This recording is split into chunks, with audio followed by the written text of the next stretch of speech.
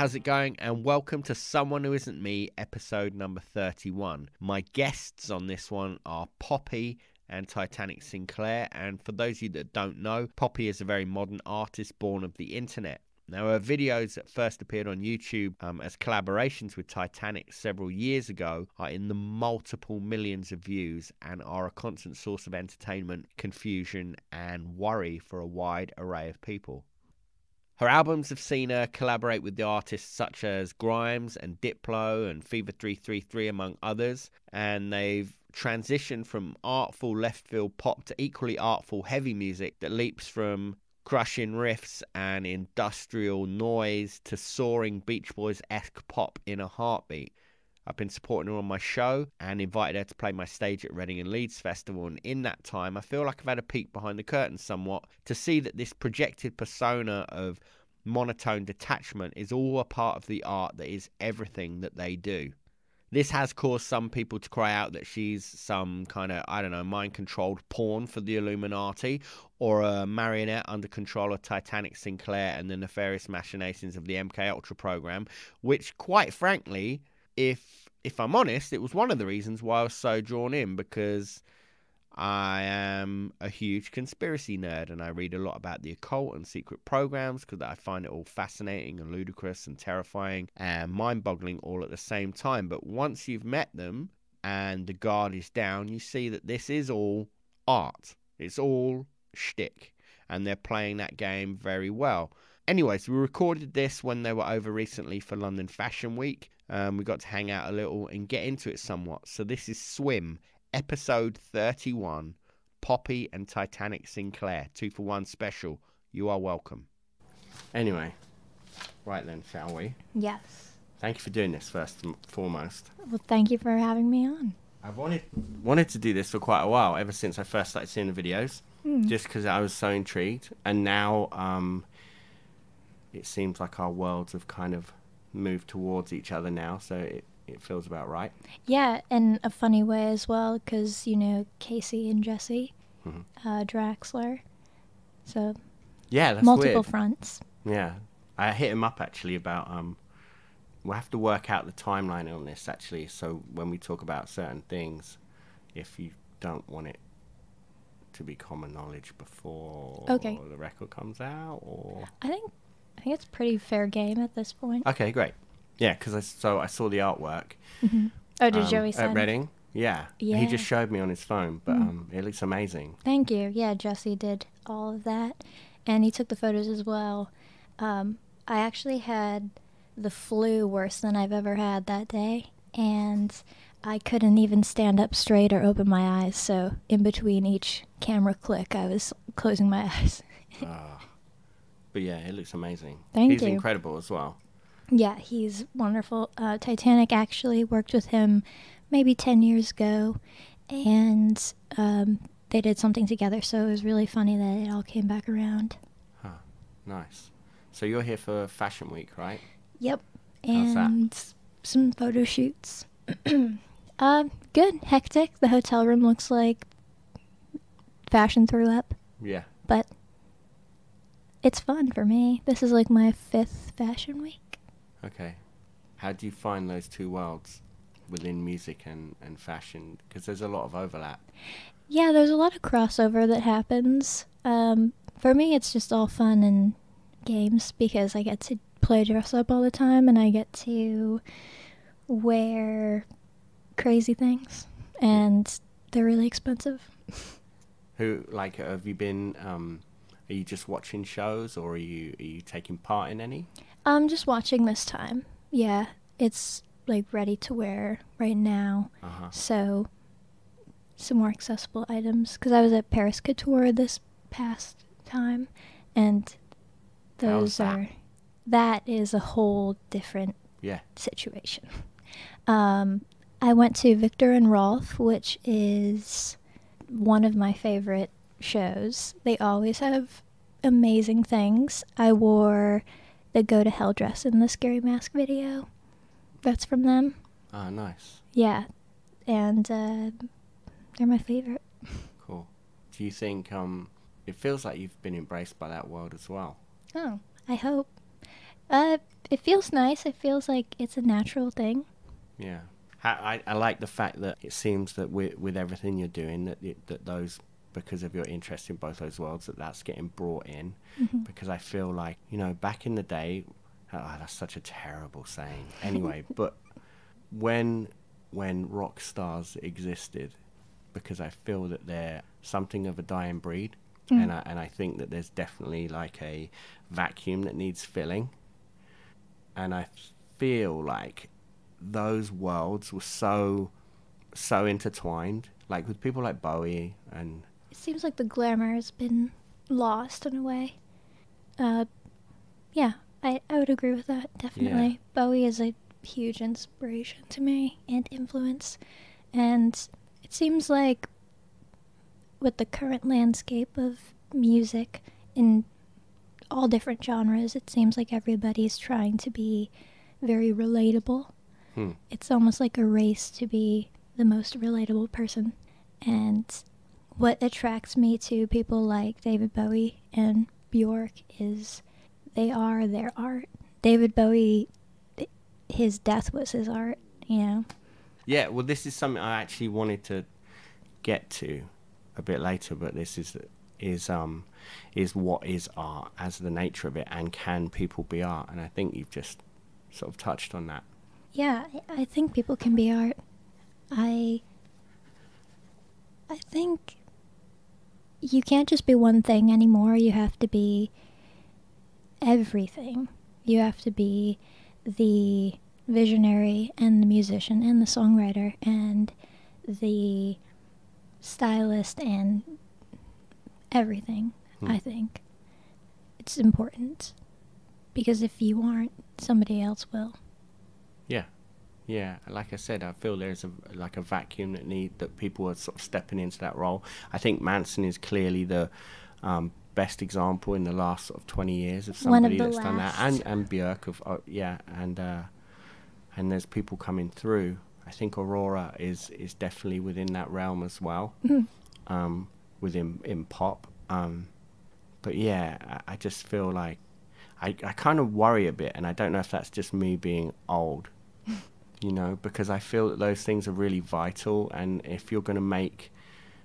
I miss the art in pop, and that's one of the things why I think what you guys are doing is so great, because it feels like that's such an intrinsic part of what it is.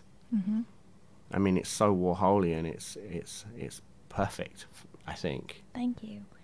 Yeah, he's also a very huge inspiration to both Titanic and Andy Warhol.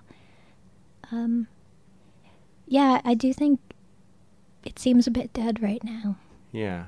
The one thing I think that's so amazing is that from a magical perspective, and this is me going off on my thing, but you don't have to agree. But I think that one of the reasons that hip-hop has become so dominant is that it's almost like...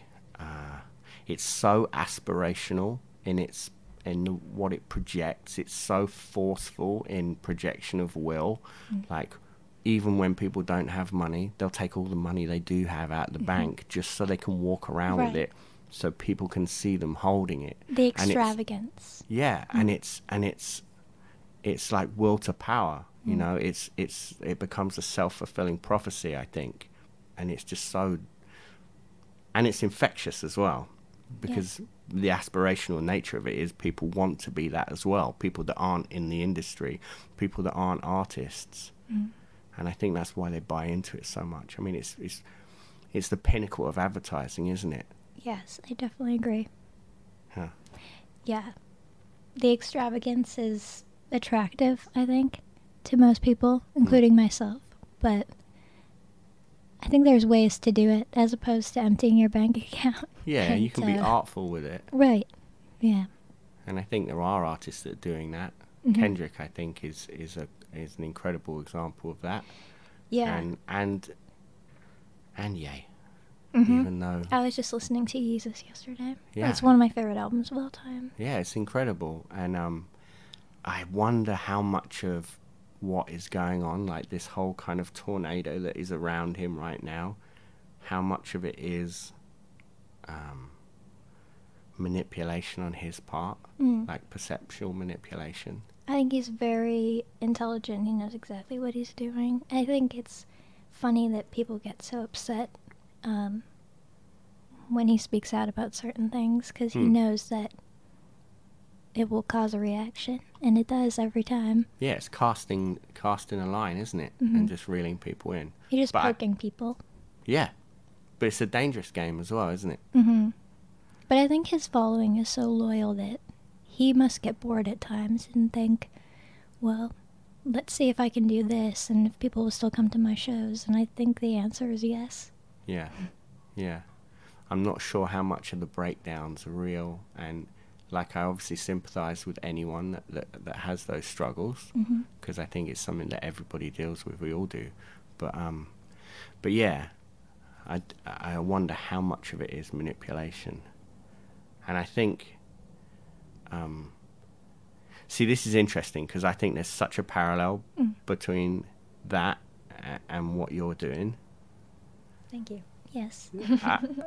I'm glad you took that as a compliment, because I did mean it as one, but but some other people could be like, oh cool, you've just spoken about somebody having breakdowns and manipulation. I hope I have a breakdown as valuable as Kanye West. Yeah, right? Well played. But he's married to, also, as much hate that she gets, Kim Kardashian. She's like, well, the Kardashian family is like America's royal family. Yeah. And much to the chagrin of the Trumps, I think. Yeah, talk about media mastery. It's exactly that. And when you put the two together, it's just world domination. That's what that is. Do you think there was an element of that involved? Yeah, I think so. Yeah? I think there's a lot of money that gets passed around. But it's Hollywood, and it's all fun and games. Yeah, until someone gets hurt, as the saying goes. So this is, we can get into all this now. So, as I said, the parallel between what you're doing and things like that, it is high art, I think. And I think that seems to have been the, like the goal from the outset with this, right? Would you agree, or am I on the wrong track? Oh no, I would definitely agree. When we first started the project, Titanic and I together, we just wanted to make things that our friends would enjoy. And then it evolved over time and turned into what it is today. But on that course, we got to actually witness a side of Hollywood that you only hear about. And then we became in the center of it and witnessing these things. And I think our art has changed over time because it's a crazy thing to experience and to absorb, in a way, some things that are around you that are moving so fast, and then to channel that into the art, whether it be positive or negative things that you've experienced. I think Hollywood is a very dark place, but also very fascinating. Yeah. And if you can look at it from more of an analytical standpoint, as opposed to this big, bad, scary monster that can eat people, which it does every day. Yeah. But then you can have fun. Yeah, music is the same though. I think that yeah. I find Hollywood is such it's like this archetypal realm almost, you know what I mean? That that it is that place that everyone travels to because it's like a magnet. Because that's where they're gonna make their dreams come true, and it's and there's so many crushed people there. Yeah, I think a lot of people move there with the wrong idea. I think it's bad to put your roots down in a place that there's that much risk and that much well, yeah, I would just say that much risk. I think it's kind of a bad idea to use that as a starting point. I think you should probably try and build something yourself or in your hometown or wherever, and then make the move. I think the people that get the most crushed are the ones that try to start from ground zero and build there. And I think because everything moves so fast and you're getting influenced by everything at once, it can cause you to go insane, for sure. Yeah.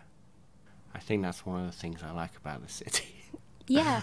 Because for me, I mean, I spoke, you know, I'd actually spoken about possibly moving out there at one point. But the reason I love it so much is because I'm only ever there for a brief period of time, and it's like this voyeuristic look into a world that that for somebody that grew up in a tiny little town on the other side of the world, to see that is, I love to look in on it almost. This makes me sound like such a creep, which is fine. That, you know, you get to experience it voyeuristically, but it's also like, I'm fully aware that there's the veil as well, that you can, if you can see past that, it makes it even more interesting, but at the same time, so gross. Yeah. I think you just have to be aware of the fire that you're playing with out there. But I weirdly enjoy all of it. Yeah. Yeah. Clearly. Yeah. It's beautiful, to be honest. And the edge that it will drive certain people to, some of them will jump off, and some of them will just look over the edge. Yeah. And be like, I could go down there. Yeah, that's the call of the void, isn't it? Yeah. Huh. So the thing that I find is one of the main things that drew me to all of this is that, like, I love reading about esoteric things, and like I'm a total conspiracy nerd, and things like, going back to Kanye actually is a good example. Like when the Power video first came out and he got Brambilla to do it, it blew my mind because it was so perfect. Like, it, aside from it being this beautiful piece, and it's like, oh, we won't even put the whole song in it. It'll just be half the song. That's all we need because the point is made. And I wonder if they actually did a full video. Probably not needed. I bet they did. Yeah. There's some producer probably who was like, well, just in case. Yeah. Yeah. Just in case he changes his mind later. Yeah, that's true. So when I saw that, because I've read so much in that world, and you know, I love Crowley and Spare and all these people that have truly influenced, like people like Genesis Peorage, who's like whose influence on culture and art is so vast, but it's only now that people are beginning to actually see that and accept it. And it's funny as well to see the way people struggle with it because of how they've been brought up, and to view those things as evil. Yeah. I find it so amazing. So yeah, when that video first came out, I was like going through the checklist, you know, giant Horus necklace. When they come in and they clash swords, it forms like the, you know, square and compass against the background, and it's like, this is so perfect. It's so well done. And then it just got so much traffic, excess, on top of people going, I love this song, this video is cool. It suddenly becomes this other, it enters into this other realm. It's like opens a side door and walks in, and there's millions of people that just then start picking over it and analyzing it. And I think you guys are playing that game so well, but it also worries me a bit. He can take this one. Yeah. Yeah, it worries me too. I bet. That should swing in. There you go. Kind of how a minute ago talking about Hollywood and playing with fire. Yeah. Yeah, it's weird because there's a certain degree of... I'm just checking your mic, sorry. Oh yeah, am I super loud? No, you're good. Okay. There's a certain degree of hocus pocus. Yeah. and then there's a certain degree of where part of me, I've known witches in real life, you know, and people who practice magic, like actual, you know. I think we all do as artists. Yeah. It's just a case of recognizing that. Right. And so in my kind of experience being around that and seeing like what just planting a seed can do, you know, from the first video we did, the cotton candy one. yeah, and then into particularly the first music video we did for this song called Low Life,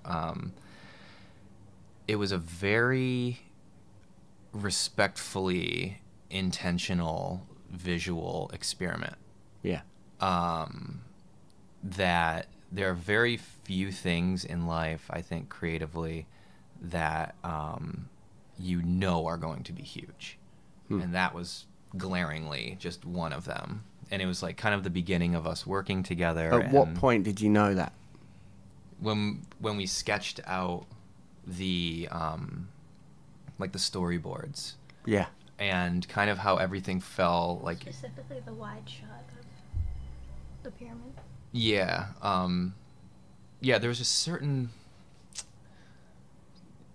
imagery that when we kind of like listened to the song and we kind of came up with the idea of like what would the video look like, and we had just started making kind of like short films together and toying around with these ideas of like sacred geometry and a lot of these like symbols that I think kind of like activate something in the human brain that's they're archetypal. Yeah, it's undeniable, and I think there's a lot of people who just kind of like slap them together and like throw them in things, and they're like, hey, this is weird and art and whatever.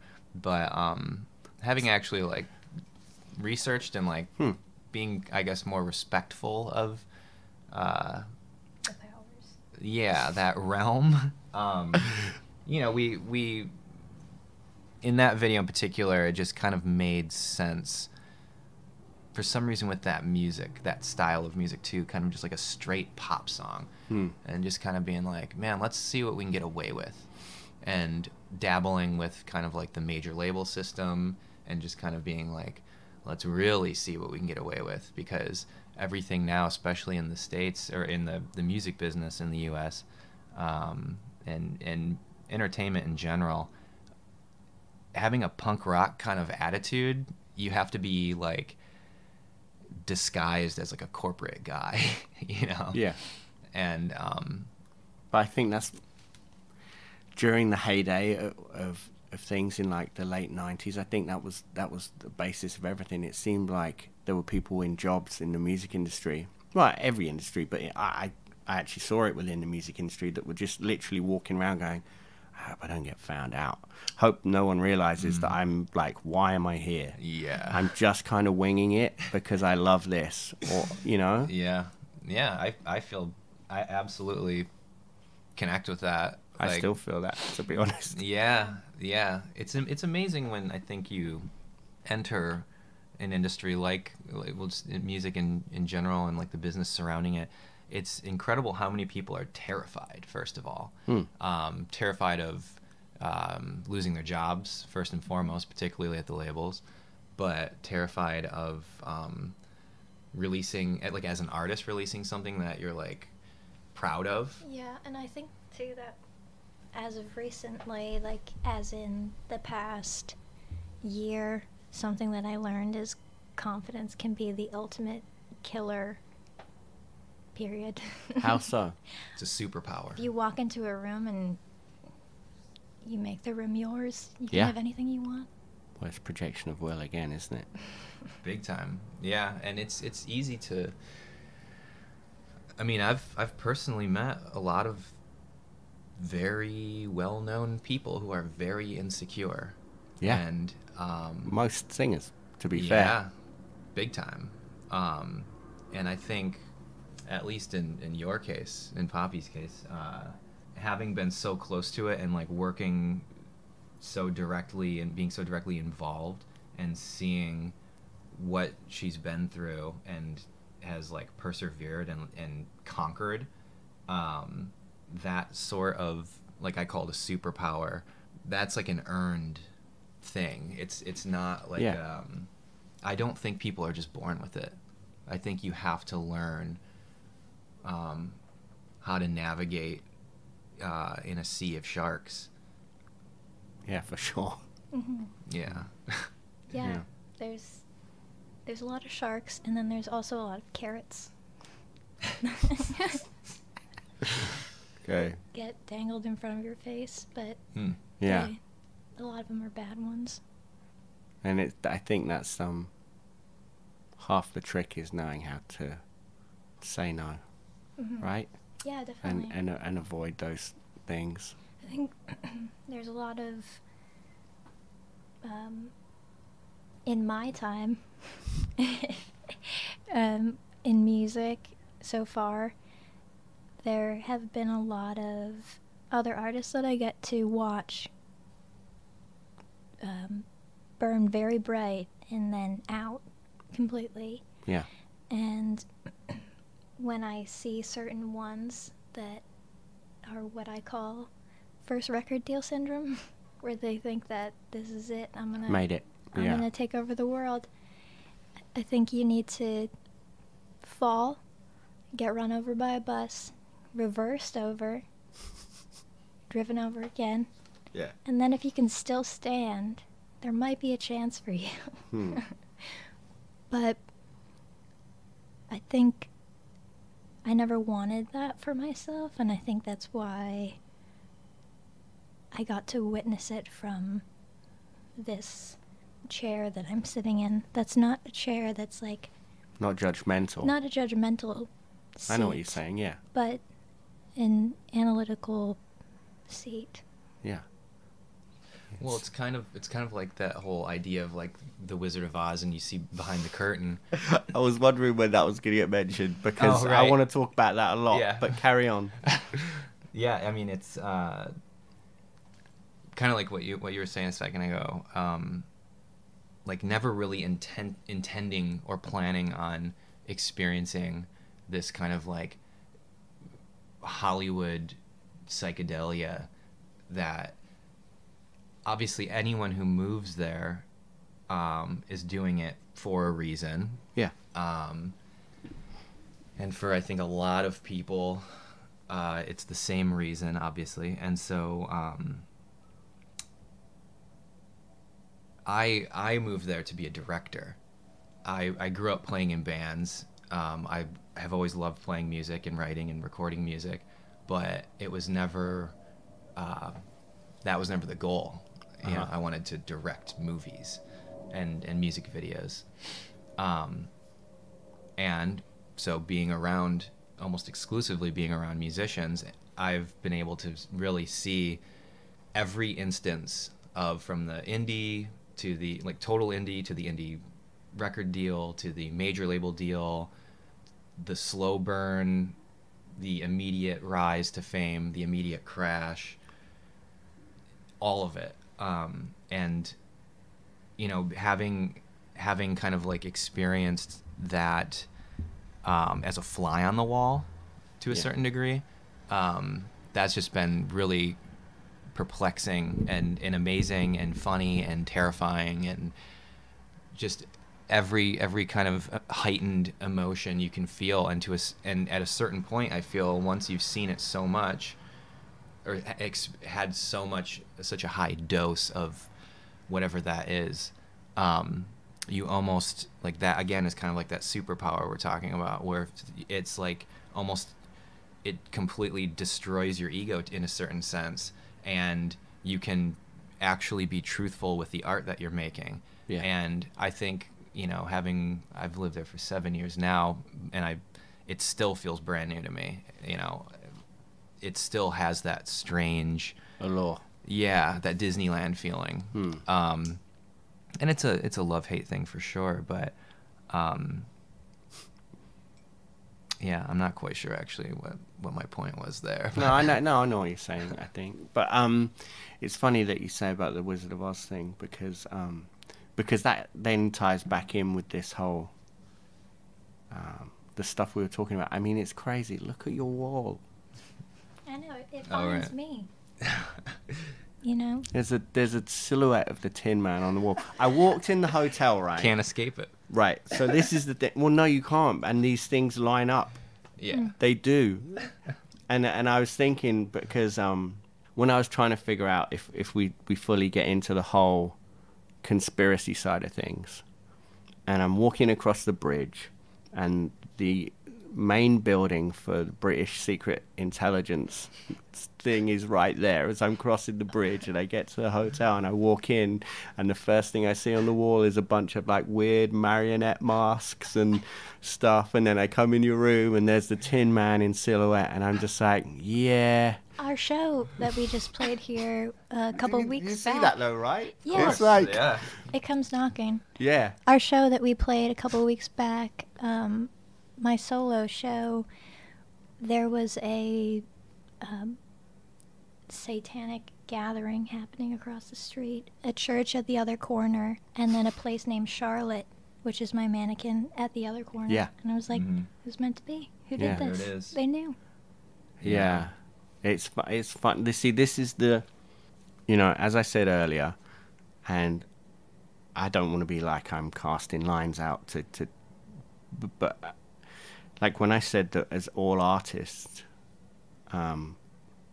we're involved in magic, right? Because that's what I think. That's what the root of creativity is. It's like these things that come to us that when we're least expecting it. You say you've had no sleep, and all of a sudden you find that you're in this really creative space. And I remember talking to Manson a while ago, and we were discussing like when he was making Antichrist Superstar, and I was asking what his kind of mindset was and what was going on, and I know a lot of the stuff that was going on clearly, but he also said that sleep deprivation was one of the main reasons he puts that album down to being as special as it is.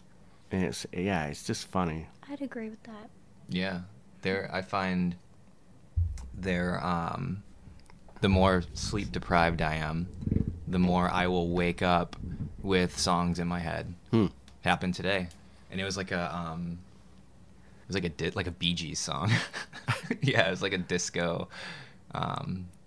I always have like voice memos. Yeah. And I used to travel with like a little recording studio, but now I pretty much just will write via voice memos and take it home and get on the synthesizers. But that seems to happen, when I'm very tired and traveling a lot. And kind of the more we travel, which has been pretty much constant for the past like 2 years,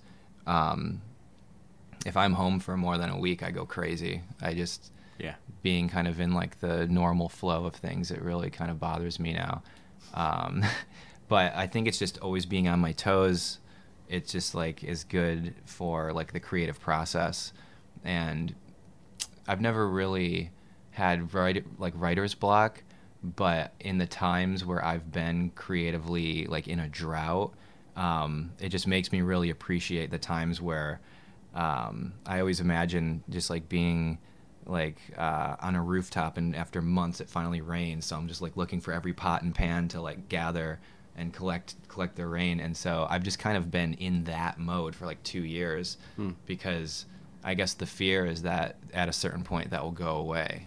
And so those moments I think are right for everybody. But they always come back, even though when you're in amongst it, it feels like I've lost it. It's never coming back. I've always found that it does, or it will manifest in another way. And like I started painting again, and only in the last,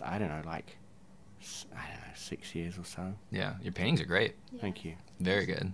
Yeah, thanks. I'm sure always something more to learn. Or yeah. It's super frustrating. It's like writing songs. Yeah. When you think you can walk away from having worked all day on something and going, yeah, this is amazing. We've got like the seed of something, or what those moments where things just flow so quickly that time feels so immaterial, and you're so in the moment, and then you can come back the next day and go, oh no, that's garbage. I usually do the, this is the best thing I've ever done. And then I come back tomorrow and I'm like, wow, I hate myself. I should stop everything. Yeah, but that's still a beautiful thing, though, because I think that's very pure. That like when you're making something, you're so lost and absorbed in it that it glows and takes over everything. Yeah. Well, the test is always the next morning. Yeah. If you can remember if you can remember how the song goes. Yeah. That's how we know. We'll be like, oh yeah, that's a keeper. Like, Yeah. How'd that thing go yesterday? Yeah. That's really interesting, actually. And music's kind of one of the only creative forms I've found where that works. Yeah. Because it's just all kind of up here, you know. Yeah, because you're shutting off and it's just happening. Mm-hmm. What do you put that down to? What would I like describe it as? Yeah. Magic. Yeah. Yeah. Yeah. Because, I mean, who knows where that comes from? Receiving a light beam from somewhere. You know, if you're open to it, it'll come, I think. Mm-hmm. My process is different from his in some ways, but... How so? I just try to make something every day. He does it when he's inspired, but I do it when I'm not inspired too. Yeah. Because I think then you're opening up to those things even when the because those flashes of inspiration they can hit you at any moment, but I appreciate what you're saying, because I think if you have a practice you're making it so that you can switch those things on or make them come through at the times when you really need it. Yeah, I think my process will also drive me crazy in some ways, because I will set up scenarios in my head or in real life that cause me to react certain ways just to get to the point. Wow. Which can be problematic at times. Yeah. I would argue, though, I mean, maybe problematic, but just talking about this and kind of remembering, like, the process of making this new album, her philosophy of just, like, always, even if you're not, like, fully inspired, making something, that inspired my favorite song on the album. And every time I listen to that song, I'm thankful that she forced me to, like, turn the synthesizer on and let's just see if we can get something today. And I was, probably just in one of my moods and, just wasn't feeling inspired or whatever. And from that, somehow, hands down, my favorite song on the album was made. And it was out of frustration, out of, I don't have anything. And so it was just, I'm going to try to break my synthesizer and I'm going to make the most frustrating sound I possibly can. Which song's this? Blood Money. I did hear that one. Right? I think maybe. Played, it's really abrasive, right? like almost glitchy chunks of sound. Yes. Okay, I did hear that one. That was like literally my philosophy was I'm going to try to break my Moog synthesizer without touching it. So because you connect it via like the USB and you can just like program it from there. And so I was just trying to just make the most rotten, indistinguishable thing ever. And it became kind of that thing where I'm just like going crazy and running it through pedals and all this, and she'd be like, hey, that's actually pretty cool. Yeah. And we're like, all right, well, let's like throw like a nasty like drum beat or whatever on it. And then suddenly that inspired all of these lyrics about these like frustrating things that like she had been going through, and just by proximity, I had been experiencing too, just that frustration of just creativity and hypocrisy, and just dealing with liars and just making that in the music industry. Imagine that. Who'd have thunk it? Yeah. But I'm really happy with that one. Yeah, it sounded great. Thank you. That's one of my favorite screams on the album in it as well. I just want to loop just that scream. So when's the record due? November 11th, I believe. I should know that. Well, I really like the number 11 because my creation date is January 1st. So 11/11. And then it just keeps popping up. Oh, it really does. Yeah, as soon as you're aware of it as well, it's just constantly just. Oh, I was cutting out the album art because I typed everything up and I was hand cutting it out and gluing it to a piece of construction paper. And my X-Acto blades were number 11. And I was like, there we go. Yeah. I have a thing for 3s and 9s. Really? Yeah.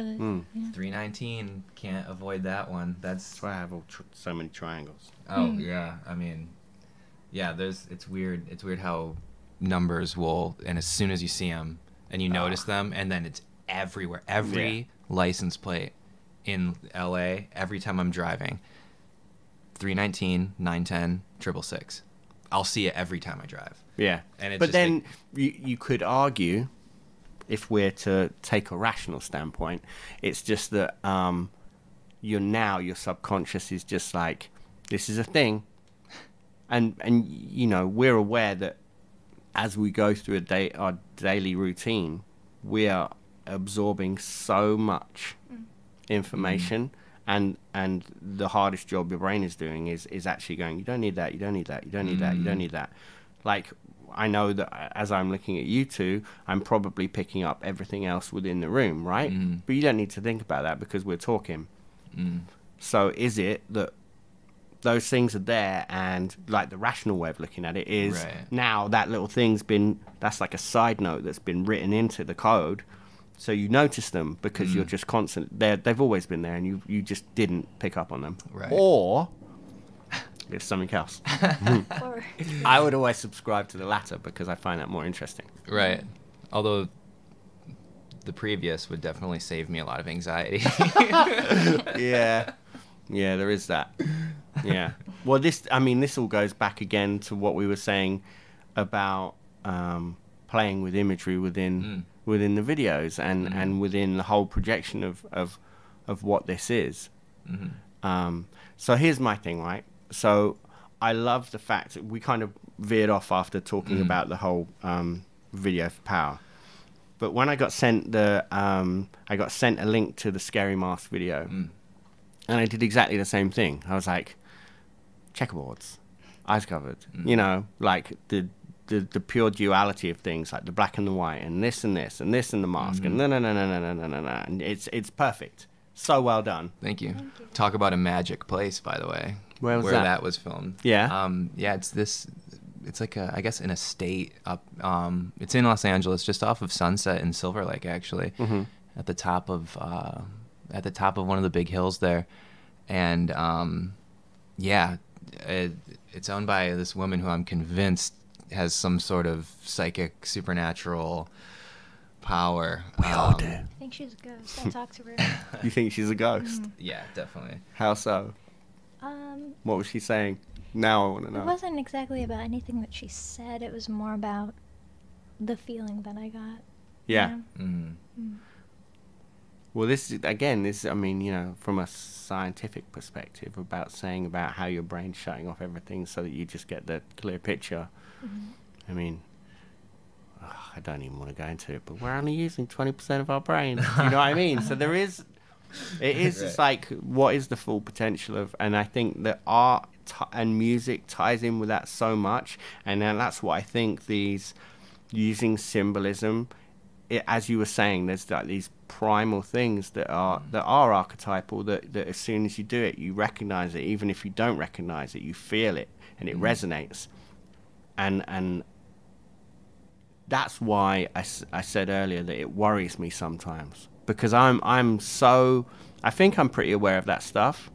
I mean, you know, as I said, walking in, but I'm healthily paranoid, I think, is probably a way that I would like to justify it. Yeah. But I'm aware that, like, you know, I look at like Vigilant Citizen, you know, that website, right? Oh, of course you they do. know us. Yeah, Oh, exactly. Yeah. This is the thing, and I like I was saying earlier, there's a whole audience of people, and it's like views are going through the roof, you know. And I find it fascinating that people are on a crusade for those things, because it's almost like they're viewing all that from one perspective, right? And therefore everything else is bad, and there is really terrible stuff that goes on, as we've said earlier. But I don't think it's as punk. Yeah, what a joke! It's not as clear cut. It's not as black and white, right? Yeah, exactly. Yeah, we have to note as well that the room is fully black and white. Yes. Yeah. Which is Clocks. funny. Of course. Giant clock stenciled on the wall But with what you With a were number- saying, I think that part of that, with an 11. of course, If only it had been pointing to the 11. Anyway. part of that, which we hope to encourage as well with the project, is just asking more questions without blindly walking forward, Yeah. you know? And every time I leave my studio or my home, I'm surprised to see people, for one, but people that will believe anything, or just the tasks of the day. That's all their purpose is to just, you know, rinse, lather, repeat, and that's it. I can't, like, on the one hand, like, I used to be very into I don't even want to go. I know that doing this is literally opening myself up for all of that scrutiny now. They're going to be like, here we go. Yeah, exactly. It's now, Bring it. I've had that before already anyway, but yeah, I'm going to stop what I was going to say. Carry on. Leaving them hanging. Yeah. It's okay. You could be like Kanye. Yeah. You know? So this is, again, going back to the whole Wizard of Oz thing, is so perfect that, you know, that you are able to, like, look behind. And that's kind of what I was trying to allude to earlier as well.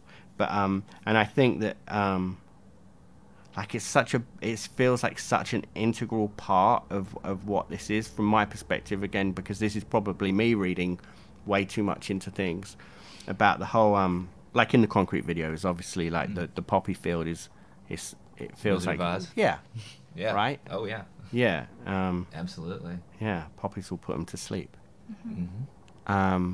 But yeah, and when I first started thinking about doing this, and I was thinking about the whole thing of, you know, Marx saying religion being the opium of the people, Right. and then later Franti saying that television the drug of the nation, and then we follow that, and the natural progression is now it's the internet and social media.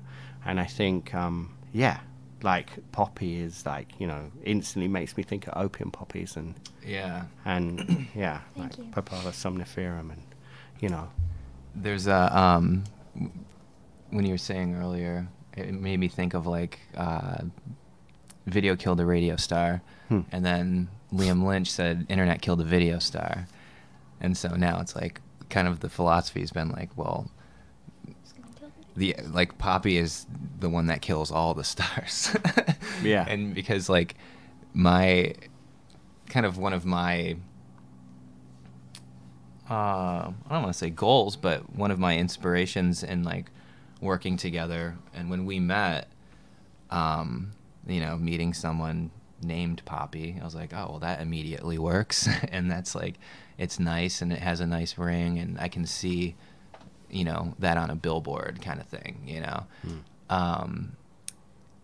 You know, just, and then the association, obviously, with, like, the poppy and the poppy fields, the Wizard of Oz, all those kind of things together.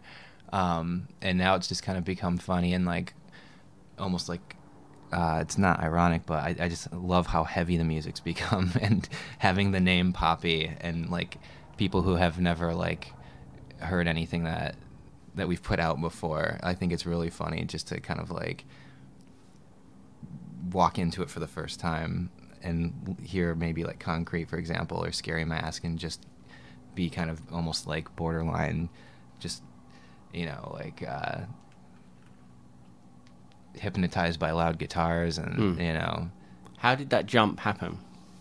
Well, When we wrote X, well, I would say Am I a Girl, actually. really?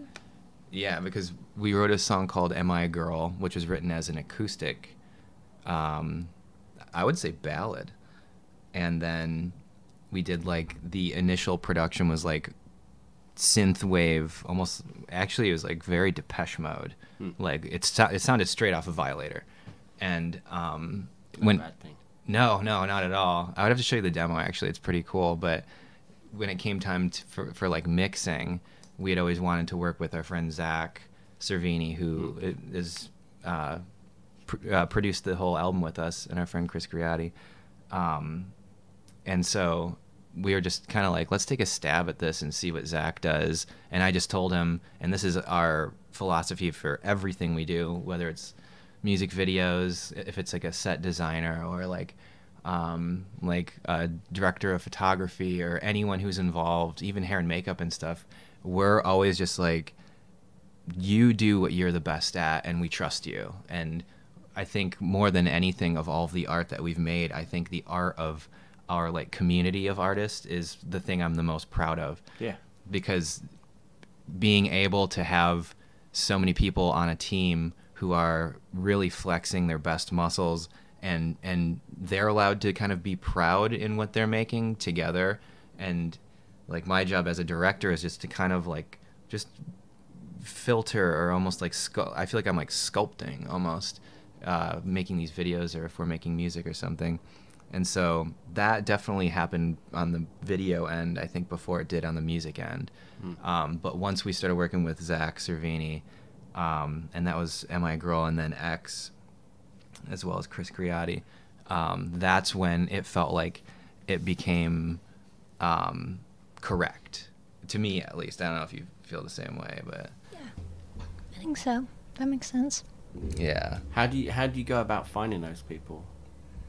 Well, we just go and put an ad on Craigslist and hope for the best. Yeah, exactly. Just through living in Los Angeles and Instagram, I think. Yeah, that's nuts, right? Mm-hmm. Yeah, I mean, definitely that's a part of it. I think I've made most of my friends on Instagram at this point. Yeah. Yeah, I've made I've met a ton of artists that I've always respected and loved. Mm-hmm. I mean, I'm lucky within music because of what I do to meet those people and hopefully become friends with them. Yeah. But yeah, Instagram's unreal because so many artists that I've always respected, like painters and sculptors and stuff. Yeah. It's nuts. It's a positive. It is. Of social media. Twitter, on the other hand, not so much. Yeah, that's so weird now. That's like, yeah, it's like... It needs to get vined, you know. It needs to get vined immediately. I love that as like as an adjective. Yeah. Hey, get vined. Yeah. How do you cope with that? Which part? With things like Twitter and like, because to be an artist that is that would, in a lot of the interviews, it'd be like, where are you from? I'm from the internet. Which is fantastic for a start. It's the truth. It is the truth. I get it. But also it's like, how do you deal with being that person? I don't run my Twitter. My team runs it. I used to, but... At what point were you like, yeah, I'm out? The past year. I just thought, I don't want to be a person with a Twitter account. I don't want to talk to anyone. I don't want to know what they have to say. I just want to be in my bubble that I just keep inflating so I can't see anything else around me. Yeah. It makes... Another thing, too, is, like, it makes you wonder, like... let me think of a good example. Like, I can't imagine John Lennon having a Twitter. You know? Well, that's the other part as well, because I think with social media, it has killed a lot of great art, because instead of being angry about whatever, politics, religion, your friend made you upset, you'll just go on to Twitter. Not me, but some will go on to Twitter and tweet that, as opposed to channeling it into something that could be impactful to the world. Wow, you just blow my mind. I've never thought of that before. And I think it's just a wasted opportunity. That's so true. Huh. And even when people do, it doesn't get to live in its own space properly, because everybody has the opportunity to go, that's shit! Well, one thing that we... I never thought of that. Will very often say something in a conversation, and one of us will be like, oh, that's a great tweet. And recently, that has become... that, but we'll stop ourselves. We're like, no, that's a great lyric. Yeah. And then it becomes a song lyric instead, as opposed to, a tweet that just goes into the ether of nothingness, and then I'm clever for a second. yeah. They recognized me for a second. Yeah. That's so crazy because it's such the, like, going back to the thing with Warhol, it's like he was so right and so wrong at the same time. Mm-hmm. It's like, because it's like the attention span has whittled that 15 minutes down to like 15 characters. Yeah. It's crazy. And It's how crazy. many characters? 100 and something? 144, Yeah. right? Oh, no, it's not anymore, is it? Oh yeah, it's like 170 now. I don't Huh. like that number. 170. Yeah, it's difficult to say. 170. I was thinking about the whole, I don't want to say shtick because it so undersells it. So I wish I hadn't even said that. But the whole thing about AI, of this almost like a projection of the persona as that. And then I started, again, overthinking everything, as is often my case. And then actually started looking it up about what the actual words could mean, and about artificial being like made and produced by people rather than nature, and then but also meaning something that's insincere and affected or contrived, and then it coming from artifice, which is like clever and cunning, used to trick and deceive people, which comes from Latin, which is from ars for art, and facere to make. So it's to make art. All that. Long story short. Yeah, right? There But you it's go. so crazy when you start to look into things and it's like, oh no, yeah, that's right. Like it sums it all up. I like that. Should Yeah. make a graph. Yeah, like a flow chart. Flowchart. I actually do that a lot, which is crazy. There's for anyone listening, I would say any of Ray Kurzweil's books are. I would highly recommend The Age of Spiritual Machines. That has inspired and influenced so much of what we do. Do you not find him creepy though? Isn't everybody creepy? though? Well, yeah. Oh, do I find him creepy? Yeah. Oh, absolutely. Yeah. His whole reason. The vitamin thing. Like, Well, there's that, but the whole reason for pushing for AI is, the reason is because of his father, for his dad, right? Yeah. Yeah. But he Pretty bizarre. I mean, that's like the ultimate daddy issue pushing Yeah. society forward, right? It's amazing. Yeah. Like the Kurzweil kind of like the daddy issues thing. Like I can definitely see like. That's so undercutting all his work, isn't it? It's just daddy issues. Sorry. Like literally like Sorry, invented like one of the most amazing like synthesizers ever, and like and among other things. Yeah. Yeah, I can't remember why actually I brought that up. What books. do you think? What do you think's going to be the end of it? Like, where does that end with AI? Because I started reading like some Nick Bostrom stuff, and which is really heavy going, to be fair. But Yeah. but there's certain things that I read that really gave me hope, because everybody's like, it's going to be like Terminator, Skynet's going to become self-aware, and then we're all done. I don't subscribe to that. No? No, not at all. No. So you're a utopian AI guy. I'm a bit more dystopian, I think. Oh, I'm definitely dystopian. They're not going to be like, I don't think it's going to be like a humanoid thing. I think whatever is going to happen, we will not see it coming. It's just, yeah. Was it Elon Musk that said we're summoning a demon? I believe. Which is so great. It's like, And I would argue. Summoning demons aren't great, by the way. I just want to clarify Yes. that, because I know now that people are going to listen to this of a Yes. certain disposition. Absolutely.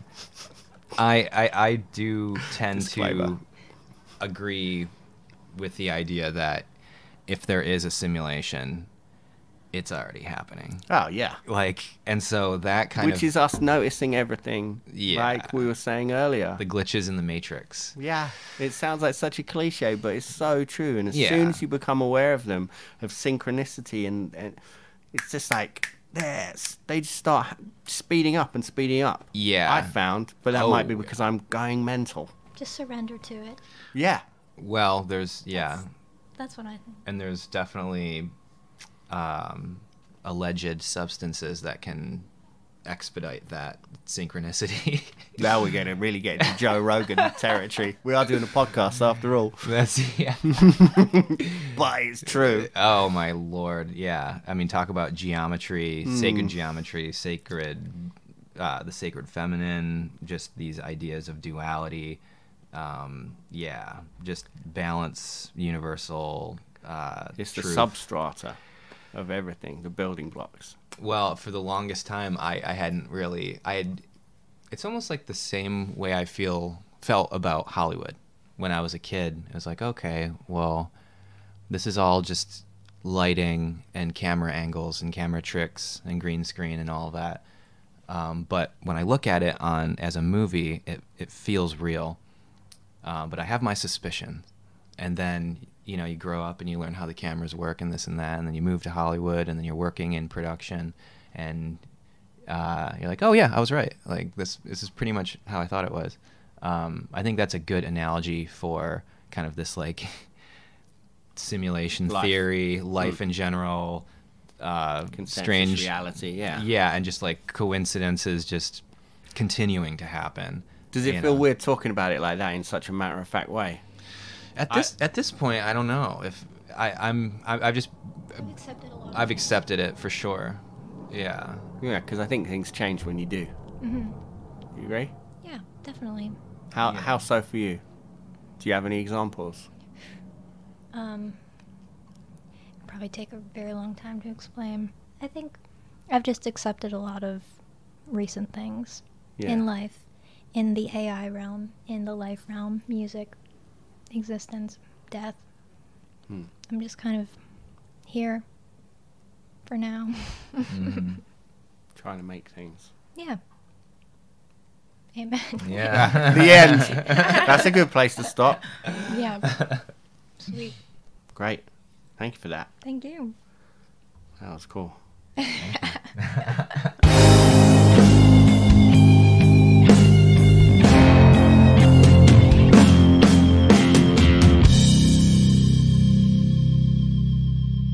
Thank you to Poppy and Titanic for that. The latest single and video for I Disagree, which is the title track for the forthcoming album, are online now. The album itself is due at the start of next year on Sumerian Records. You can pre-order that now. You can find Poppy online at all the usual spots. On YouTube, just go and search Poppy. On Instagram, she's at I'm Poppy. Titanic is at Titanic Sinclair on all platforms. I'm at Daniel P. Carter. The podcast is at Swim Podcast. That covers pretty much everything. Write a nice review on iTunes because that would be wonderful. Until